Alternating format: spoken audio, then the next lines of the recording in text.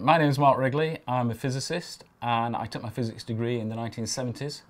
I've spent most of my life working in mobile telecoms. So on the day of the Apollo 11 landings, which actually was the night for Britain, I was sitting in front of our family television set with my father's cine camera, filming the whole event and at the same time recording the sound on his reel-to-reel tape recorder. 40 seconds away from the Apollo 11 liftoff. When we see coverage now of the moon landings, what we generally see is high quality film that the astronauts brought back, which has been edited and condensed into a few minutes. When I was recording this, things went on for hours and it really actually was quite boring. There'd be some event happen, but then on the night of the moon landings we had something like 6 hours of television, so it did actually get a little bit boring in between. But the thing that I found quite interesting is I recorded most of the sound of that. I didn't get all the pictures, and when you listen to the programs that the BBC were putting out, it's really quite deep and quite interesting. And so there's a lot of information in there that you'd otherwise miss. So that's one of the reasons I'm quite enthusiastic about digitising all that so other people can listen to them.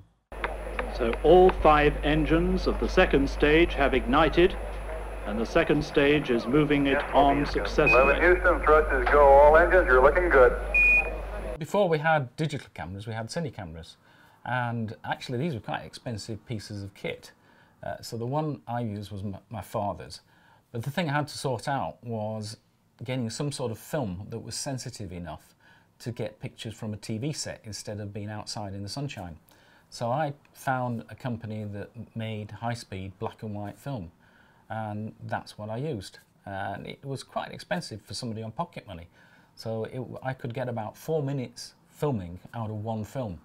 And to do it, you'd put the film through the camera, turn it over like a record, and put it through a second time, and then send it off to some place in Germany where it'd be processed and come back. Ignition sequence starts. 6, 5, 4, 3, 2, 1, 0. All engine running. Liftoff. We have a liftoff. 32 minutes past the hour. Liftoff on Apollo 11. So I got hold of what's called a Zenith 3M camera, which was a low-cost ironically Soviet-made camera. And I started shooting the TV screen, putting the camera on a tripod in front of the TV, using the slowest speed it had got, which was a 30th of a second.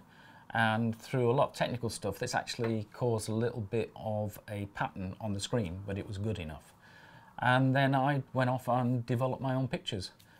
So it really got me into black and white photography, and I was doing stuff like rolling my own films and trying to get things as cheaply as possible, and then printing the things out and making them into scrapbooks. And I'd also put newspaper articles in the same scrapbook. And I think I stopped doing it around about Apollo 12, and that was when I went off to university and had to do other things. One of the things that was interesting at the time is if you really wanted to get colour images of what had happened and look at the colour photos, the best thing to do was to go and buy a magazine. So I used to regularly buy Life magazine, which had really good coverage. In later life, I was able to travel a lot. I was working abroad and able to travel to places. So I went back to the NASA Center in Florida several times and bought bits. And it was quite interesting because what I thought I'd never be able to record was there for sale in NASA in the form of a videotape of most of the stuff I've ever recorded. And in fact, I was there 25 years ago because one of the things I bought was a special edition of a magazine that they printed for the 25th anniversary of the Apollo moon landings, which I've still got. And it's always been a bit of a thrill to me in terms of how technology's gone forwards, because then we've gone into DVDs and Blu-ray, and you can actually get better and better images of the Apollo moon landings, which I was trying to record. That's one small step for man, one giant leap for mankind. So you can imagine I was pretty obsessed by all this as a teenager. I was following the missions, and I was so excited, and I could see lots of things in the future that could happen. And I went to talk to my careers master at school about this, and he listened to what I got to say, and he said, "You should be a woodwork teacher." And I think that's the point at which I really rebelled in a good way. I thought, no, I want to be an astronaut.